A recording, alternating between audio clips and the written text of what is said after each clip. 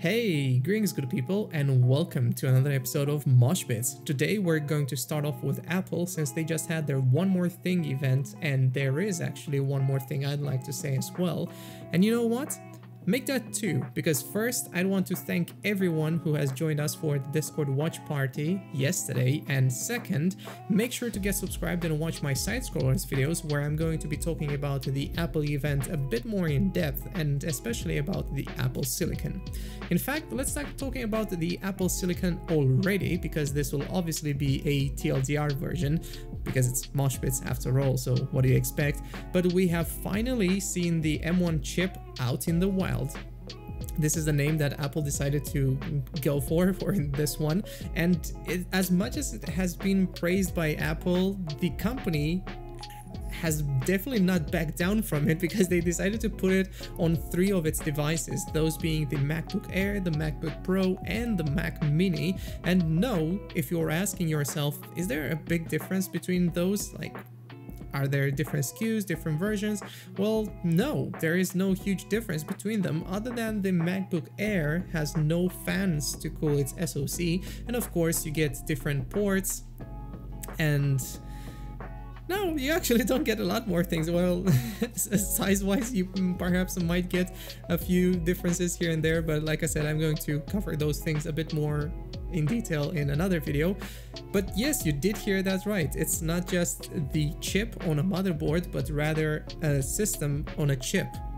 Apple decided to integrate its CPU cores, its GPU cores, its security enclave, and even more importantly, its RAM onto it. So let's just wave goodbye to upgradability yet again. So thanks, Apple. No, not really. But other meaningful things that you might want to know from this launch are that the MacBook Air won't be sold with an Intel chip anymore, with the Mac Mini and MacBook Pro being on their path to exclusion as well. But happily, if you were wondering, hey, can I still get my hands on those Apple Intel-based laptops, Alex? Well, yes, you most certainly can, unless you're hoping to get your hands on a MacBook Air, because you're gonna have to get an older one. But in terms of performance, Apple did what Apple does best, which is a bit vague, or rather should I say being extremely vague about its performance.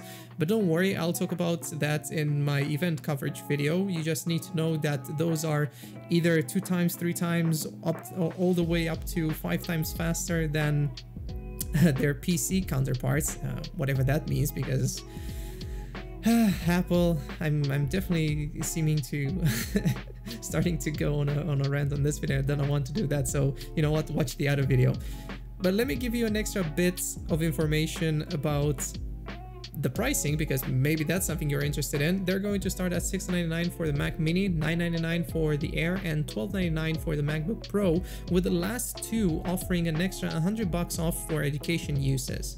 So I think now we actually talked enough about the Apple event for a Moshpits episode, so let's move on to something else. But let's keep the conversation somewhat related to mobile chips and tell you that the A52 5G phone from Samsung obviously has been spotted in Geekbench running a Snapdragon 750G chip and 6 GB of RAM, which might point out to Samsung actually using Qualcomm's chips even here in Europe, despite, like I said in some previous Moshpits episode, their Exynos 1080 and Exynos 2100 chips being banging, super amazing.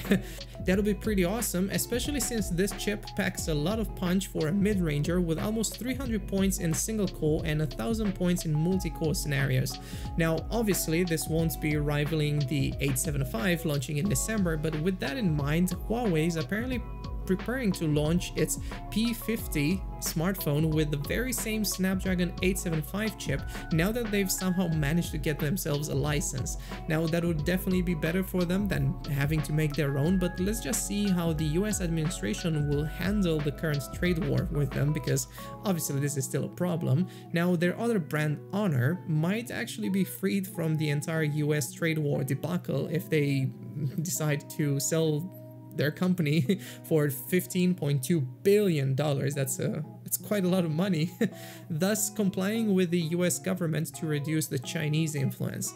Now, this is of course, a lot to cover in just one episode, but I definitely expect Martin to do a far better job than I can in this Friday checkout episode. And obviously it's not out yet because it's not Friday, but you should go and subscribe to his channel. And knowing how much he enjoys covering Huawei and Honor, I definitely expect this to be covered this Friday. So do make sure to check out his channel, mark your calendars, whatever.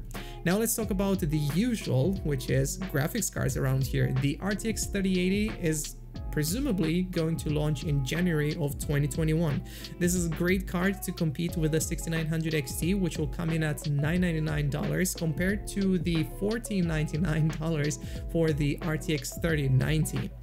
Now, I don't really know what the 3080 might cost, but if they want to compete against the 6900 XT, then I think $999 is the price to start at, basically. But I've talked about the 3080 in at least 2 of my previous videos, which I will be linking in the info tab, so if you'd like to learn more about it, then do make sure to check out those videos. But if you're in a budget, then maybe you'd like to first wait for the RTX 3050 to come out. I've been previously covering the 3050 Ti, but most recently, just today, we learned about a possible 3050 card, which would be based on the GA107 chip and sport 2304 CUDA cores, which would be a significant upgrade, obviously, over the 1650 and the 1650 Super. Those only have about 896 and 1280 CUDA cores, if I remember correctly.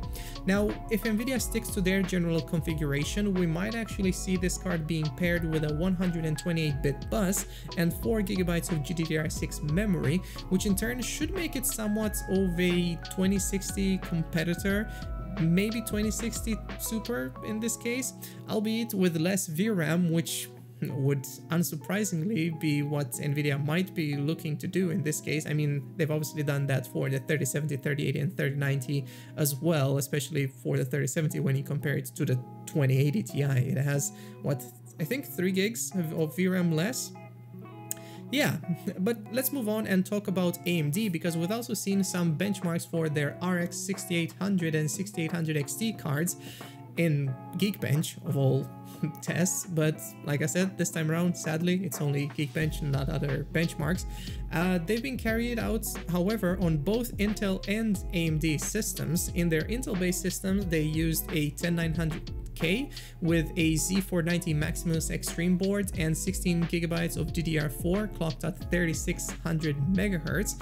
And for the AMD system, we've seen it run with a top-of-the-line Ryzen 5950X, and I'd obviously expected them to have used a high-end board, X570, but on the X570 chipset, but obviously we don't have that information, but it's most likely. I mean, why else would they use a Z490 Maximum Extreme in this case, right?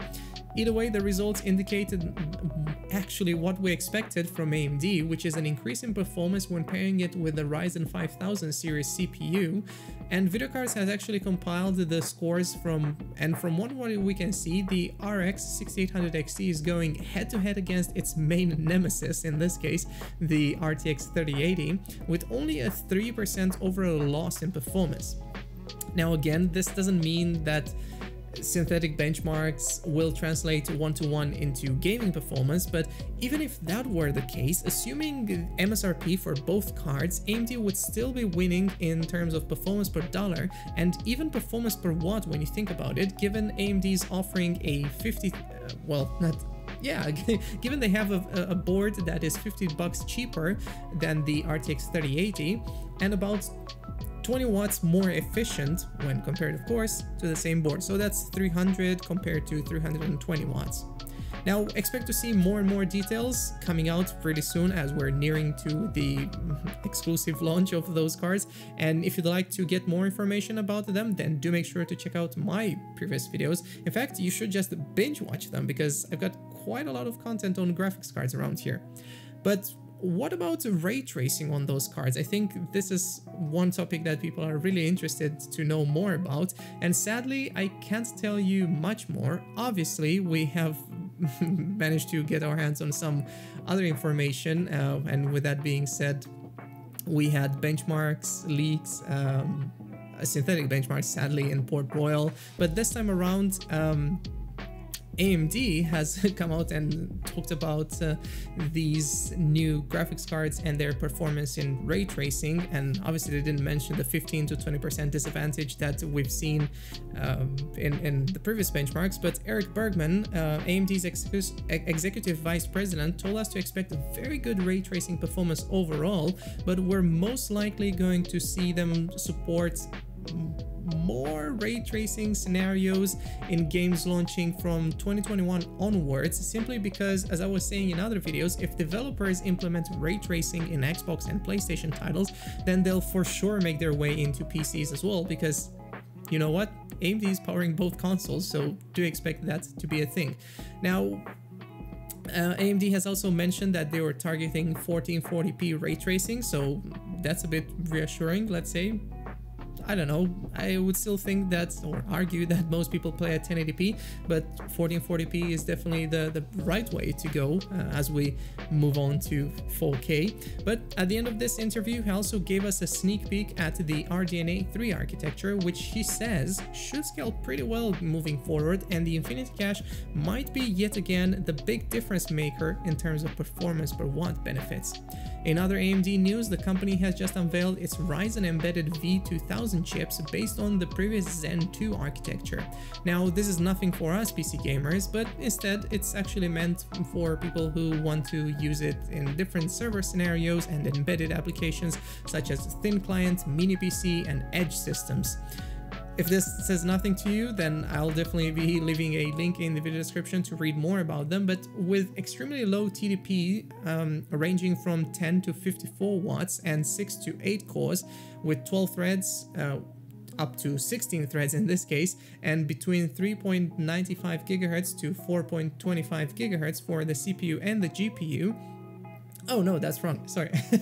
That's insane. If you would have that for GPU, oh my, that would be a lot. No, 3.95 GHz to 4.25 GHz for the CPU, and the GPU should be right about in the 1.5 to 1.6 GHz range. Man, just imagine having a graphics card that boosts up to 4.25 GHz, that'd be pretty insane.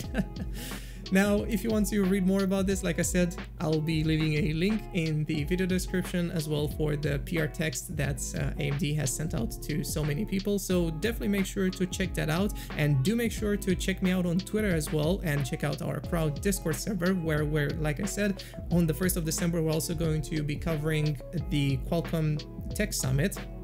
And I think that's going to be amazing. If you want to read all the original articles that I've talked about in this video, then like I said, the links to that are always going to be in the video description. And what else can I say? This has been Alice with a Red Elk. Thank you guys again for watching. I'll see you in the next one. Bye.